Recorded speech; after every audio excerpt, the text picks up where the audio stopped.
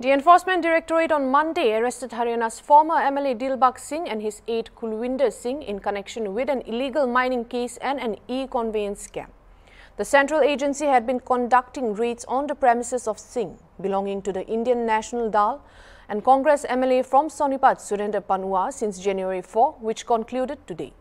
At least 5 illegal foreign-made arms, 300 cartridges, over 100 liquor bottles, cash worth ₹5 crore and around 5 kg bullion gold or silver valued in weight were recovered from the premises of Dilbagh Singh and his associates on January 5, the second day of the raids. Both Dilbagh Singh and Kulwinder Singh were taken into custody under the Prevention of Money Laundering Act (PMLA), and the two will be produced before a local court where the Enforcement Directorate will seek their further custody.